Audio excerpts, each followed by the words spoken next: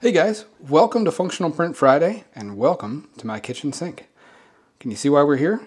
So my wife pointed out that we're missing one of these little rubber feet here on this grate. I actually think it's been missing a while. In fact, the sink is kind of scratched up there. I don't know if that's going to polish out or not, but anyway, let's pull one of these guys off and see if we can figure out how to duplicate it. It looks like these are made out of like a rubber material. Ooh, you know what?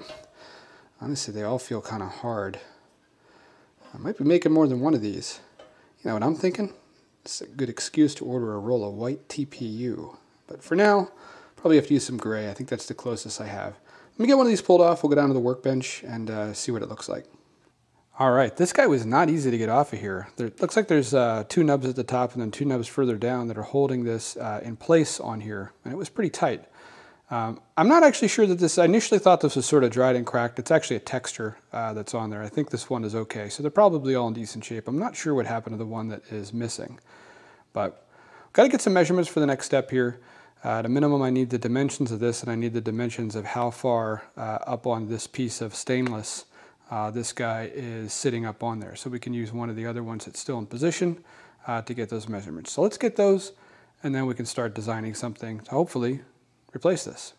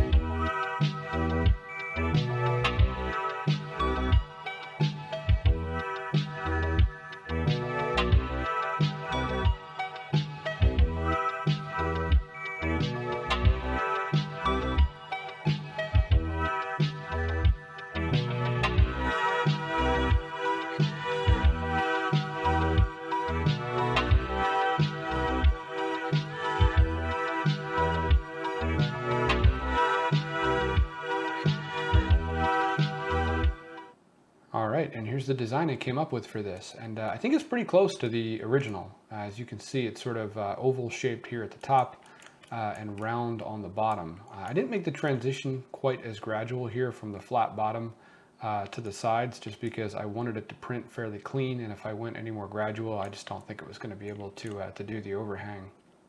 But the top's pretty close, and that's the part that you see. So the profile looking down at this is very close to the same profile that you get looking at the stock foot.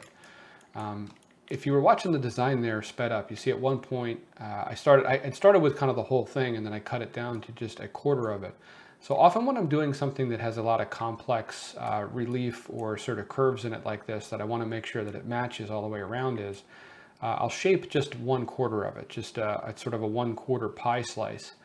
Get everything the way I want, and then duplicate that, flip it, and then copy that whole thing, duplicate that, and then mirror that, and put it all back together. And then I'm guaranteed to have a shape that is the same and matches on both sides. Workflow is certainly going to be different depending on which program you use. I am more comfortable doing this type of design work in SketchUp versus Fusion 360, but that is probably just simply because I've got a lot more hours in SketchUp than I do Fusion 360. Those of you that are familiar with that app, might be thinking of a different workflow they would use to essentially accomplish the same thing, whether it be a command where you're mirroring or having it match essentially that 1/4. So probably the easiest way to show you what's going on inside here to trap or to capture essentially that hoop of stainless steel wire that makes up the metal part of the foot coming down is here. If I turn on hidden geometry, we can just take the bottom here and delete it, and you can see then sort of that loop that's coming down. And if I delete this as well, you can see the fingers coming out from the side here and how they are sloped in this direction to make it at least possible to get this guy pressed on, but make it a lot harder to get off. So I think this is going to work just as good from a function and fit perspective. The only thing I don't know for sure is how well the material is going to hold up in comparison to the solid rubber pieces that are on there. I'm not sure what the original pieces are. They might even be TPU, but I believe they're injection molded from the look of it. And they appear to be, you know, a rubber material. Could be polyurethane material, I'm not sure. I'm going to print this at 0.1 millimeter layer height, so I think this is going to be pretty tight. I don't think there's going to be a lot of opportunity for water to ingress from the outer face and sort of fill the pores because, again, I think it's going to be almost a solid object from the outside if I go slow and do it at 0.1. But I might revisit this after 6 months, after a year, and just see how the piece looks in comparison to the other rubber feet that are on there. So, all right, let's slice this guy up. Let's print it out, and let's see if it works. Oh, I almost forgot. In last week's video, I offered to pick a winner for the 3D printed piece and the heat shrink tubing that I was going to give away. So last week's video, if you didn't see it, I designed and 3D printed a piece that really cleans up the install of a Land Pride third function kit on my tractor. And I wanted to give one away to a lucky subscriber that also liked and commented on the video. So thank you guys for doing that.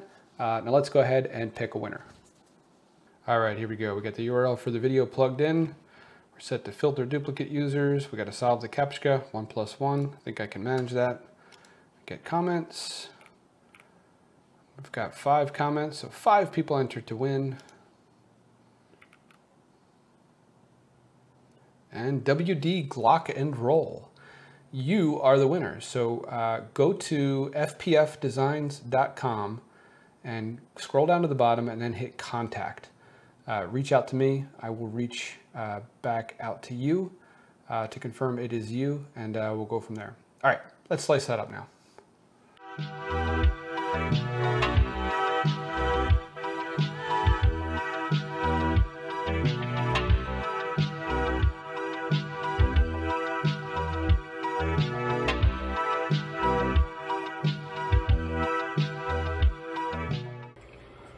It's looking pretty good.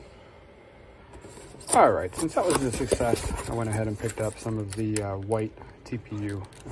Silly to spend like 30 bucks for this project, but obviously it's going to get used on other ones, and I'm going to use like 1% or less of the material on this. So let's do one in white.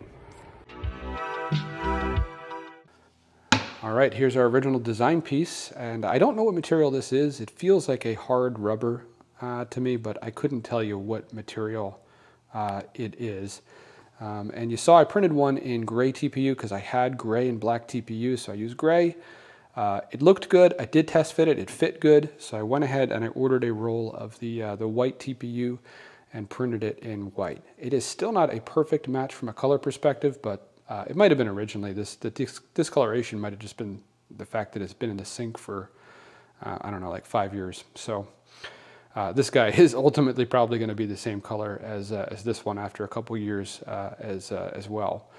I am really happy with how close it came to this one from an aesthetic perspective. And really that's what I was going for here. From a design perspective, like a pure engineering design perspective, the overall shape and aesthetic isn't that important. This could have been just a square block, you know, with a hole in it and something to retain to kind of click in place on that. But I really tried to copy the design as close as I could, and it's pretty darn close, particularly when you're looking down on it from different angles, which is how you're going to see this, right? It's going to be in the sink on the bottom of this grate. So let's see how it snaps in place. So here's our original one. We'll put this back. Let's see. This one was down here.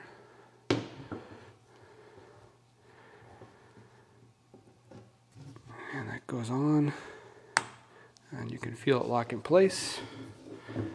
And here is our TPU one. I printed this one a little bit tighter on purpose because this material feels a little bit harder than the TPU. The TPU actually seems a little bit more flexible than the original material. So I wanted this guy to be nice and tight on there.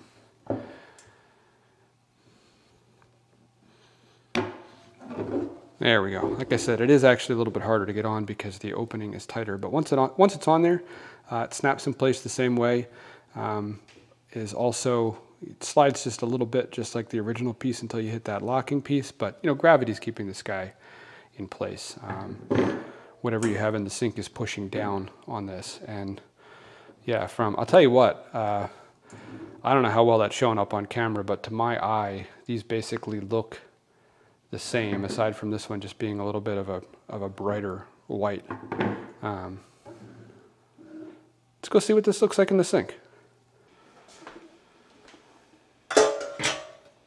Yeah, no more wobble. Looks good. Again, the bright white does stand out a little bit against the off-white color of the other ones, but I'm sure my kids will fix that. I'm really pleased with how this came out. Guys, thanks for hanging out with me while we did this design. If you enjoyed this, please hit that like button. And if you're not subscribed to the channel and you want to see more stuff like this, you enjoyed, kind of watching the concept and design and actual item getting put into place, hit that subscribe button. Really helps out the channel. And if you've got a friend that's into 3D printing and is just kind of stuck in that phase of printing benchies and other, crap that they download that doesn't have any real purpose, share the channel with them. 3D printing is such a deeper hobby when you kind of get past the initial learning curve of picking up some design software and going and actually fixing stuff like this and making things better. So guys, thanks again for hanging out. And if you do hit that subscribe button, I will see you next Friday.